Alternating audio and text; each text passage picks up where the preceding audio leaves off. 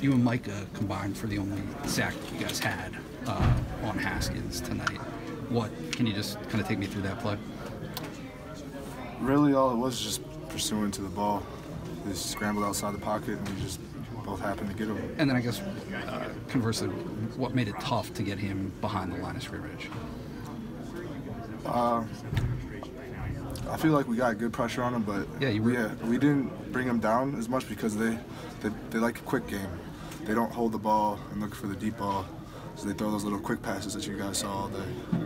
So I feel like that's where it was hard to actually get sacks.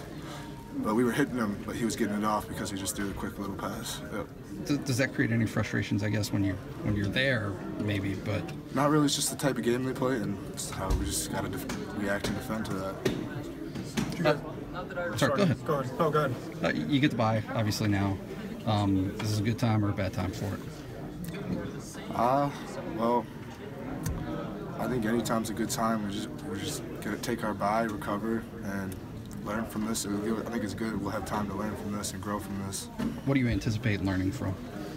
I haven't watched the film yet, so can't tell you.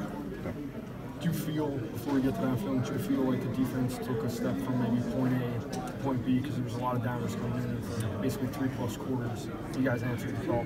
I mean, I think we did a great job defending an offense that scores, 50-some points a game. We held them to 14 points for most of the game, and they had a couple big plays at the end. Is it tough to see improvement when it doesn't end the way you want it to end? I mean, it's always good to see improvement. Improvement's never tough to see. How emotional was everybody in the locker room? You know, are you even looking, or are you just kind of just thinking?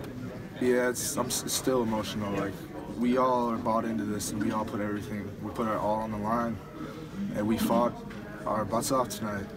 And we obviously didn't get the result we wanted, so it's tough.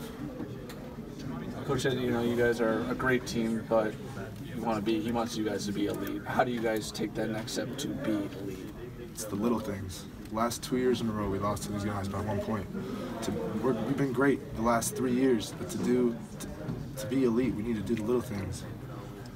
That's why we lost by 1 point. It's the little things. Like what was the little thing? Making tackles, not messing up your assignments, just small things. Getting off the ball faster. What did it do to you guys to lose Antonio in terms of just the tackles there? We lost Antonio. Right? Yeah. Got ejected? With a personal foul. Oh, yeah. I mean, obviously that was... See, I was just so into the game I didn't even know. But, yeah, it's tough when you don't get that rotation and you get tired out there. I mean, I had to tap out a couple times because I was winded.